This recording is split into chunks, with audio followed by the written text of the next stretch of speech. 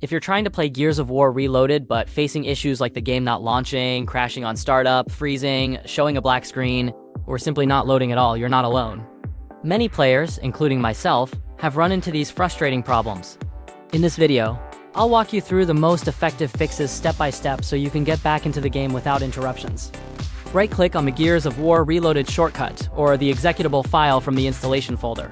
Select Properties, go to the Compatibility tab, and check the box that says Run this program as an administrator.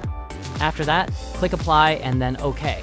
This ensures the game has the necessary permissions to start properly, and can often fix launch and crash issues.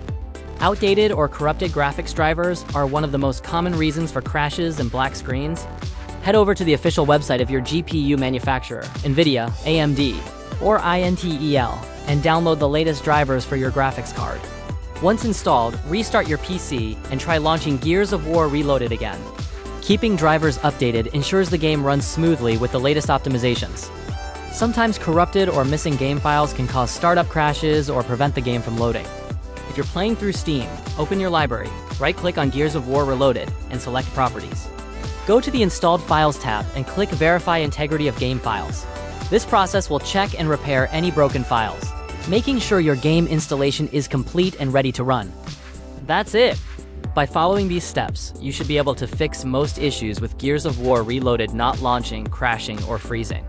If one method doesn't work, try the others until you find the solution that works best for your system. Hopefully, this helps you get back into the action without any more problems. Thanks for watching and good luck.